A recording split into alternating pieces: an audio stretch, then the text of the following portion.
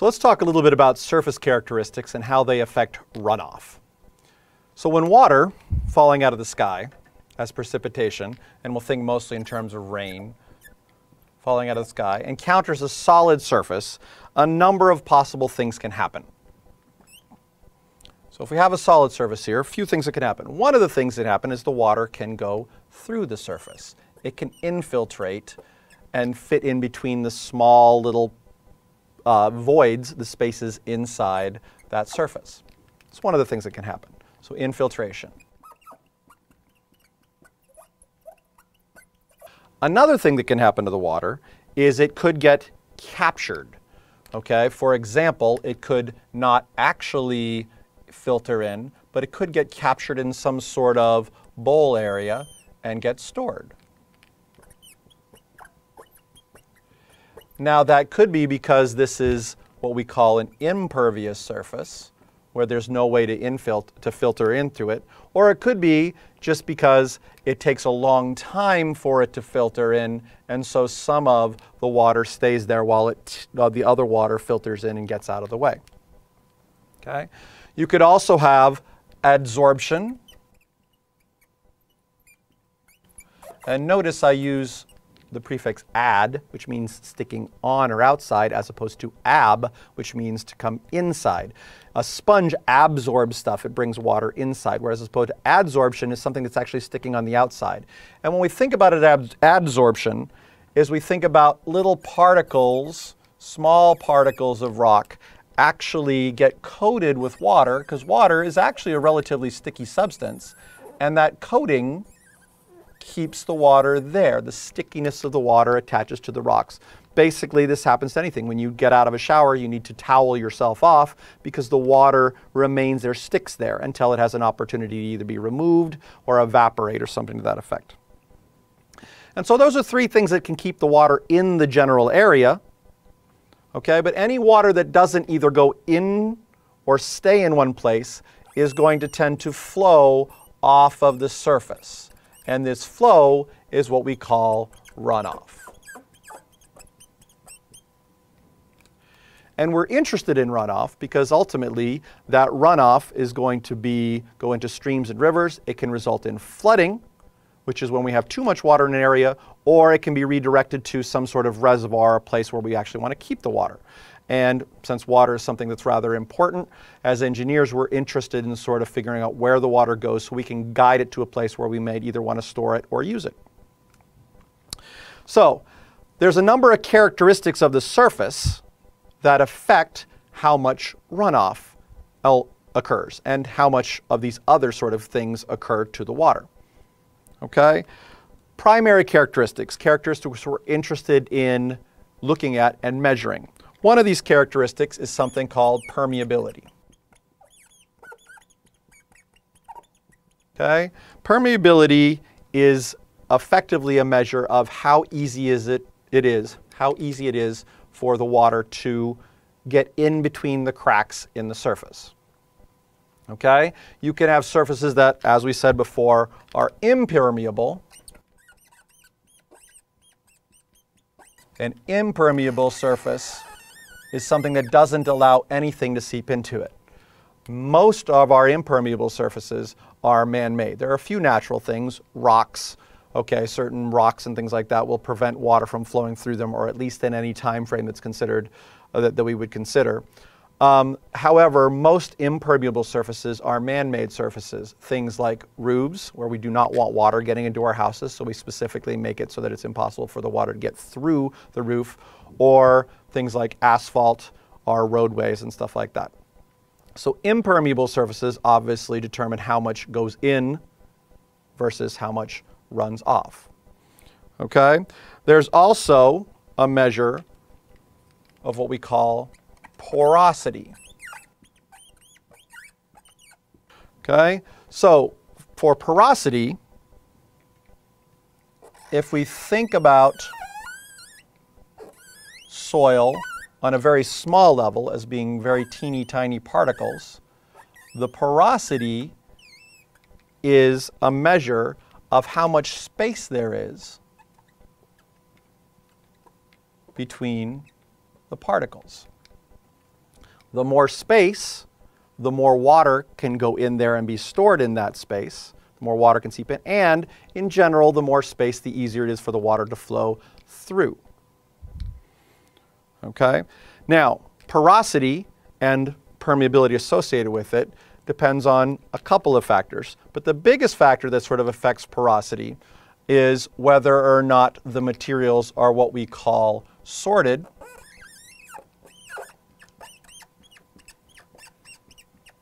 or whether they are graded.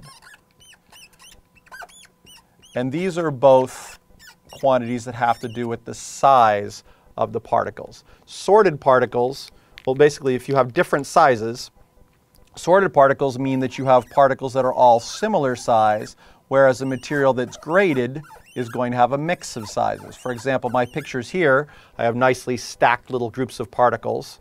Okay, they're all very similar sized. If you have those stacks of particles that are all similar size, if you look carefully and analyze them, what you'll find out is that if you have similar size, you end up with similar porosity, well, size and shape. For example, if we think about these as being a circle, any circular particle that's stacked with other circular particles is going to take up a certain amount of space. If we think about it in 2 dimensions, we can see that the area of the circle is pi r squared, whereas the area of the box that contains it is, well, each side is 2r, is going to be 2r quantity squared.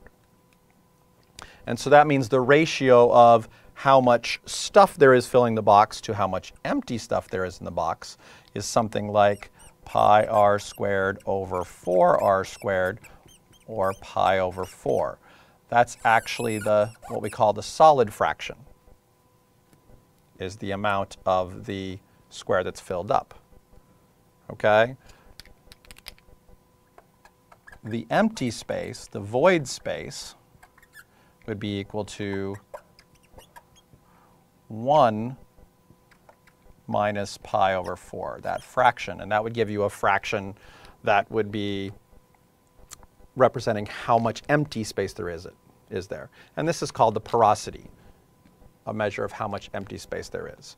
Well, if everything's exactly nicely packed, you have values that you can easily calculate. And notice this does not depend on the size of the particles. Large particles will pack and leave this fraction, but small particles will pack and leave the same fraction, just more of them. But what happens if you get something that's graded? Graded means we have a mix of sizes. If you have a mix of sizes, then the teeny tiny particles of gravel fit in and fill in the spaces among the bigger ones, and you actually have less overall space. So porosity depends on the size of the particles you have and then the mix of the various sizes that you have. And that affects whether or not water can stay in there and or how easy it is for water to seep in, ultimately affecting both the infiltration and the runoff. A couple other factors. You have the permeability, you have the porosity, and again, these are factors of the soil itself. You also have the type of soil. As we mentioned, certain types, well, water can absorb and sort of attach to particles. Well, certain types of soils can be stickier, can interact with water, or can absorb or hold the water more carefully, or some can even absorb the water, bring the water inside. So the type of soil will also affect how likely it is for the water to stay there versus run off. Okay?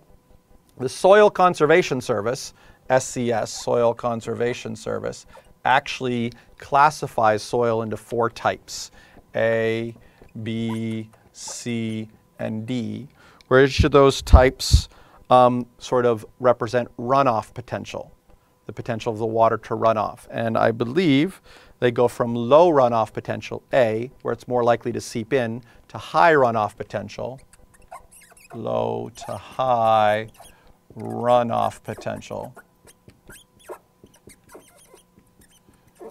based on things like the porosity and the type of soil. And they've taken, I believe it's 4,000 different soil types and put them into one of these categories.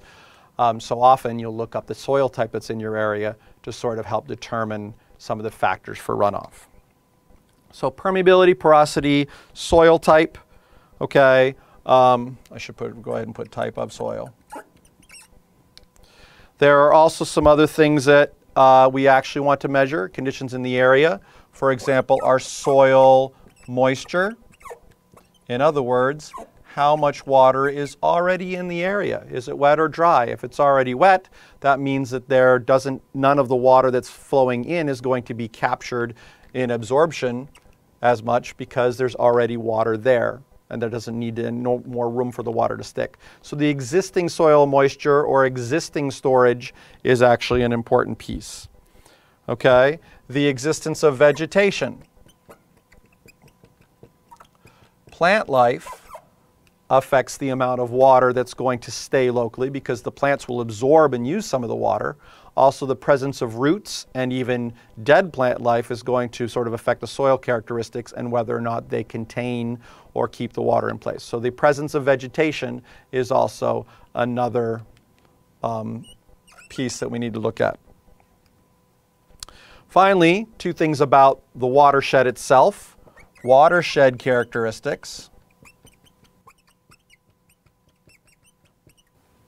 If a watershed, the area that the water is falling on, has a certain size or shape, that will ultimately affect the runoff characteristics because the water will all be guided to some location.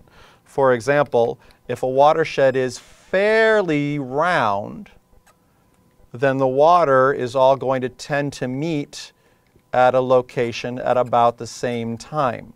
So we're not just thinking about when the water arrives from the sky, but we also think of when the water is arriving from other runoff portions. And the combination of the runoff, when it all meets together, is going to affect the flow characteristics for how it runs off. That's going to be different for a watershed that is long and thin.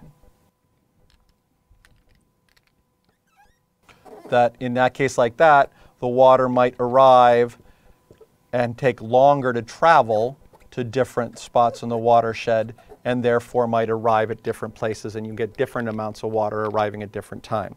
So the characteristics of the watershed are important.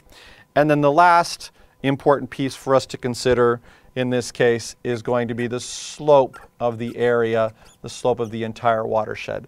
Obviously, the steeper the bank is, the more likely is that the water is going to be redirected and run off before it has a chance to infiltrate and run through. If it's a relatively low gradient, a low slope, then it has more opportunity to both absorb and to infiltrate. So this is a list of the characteristics that we must think about and consider when we're trying to calculate how much runoff will occur as the result of a precipitation event.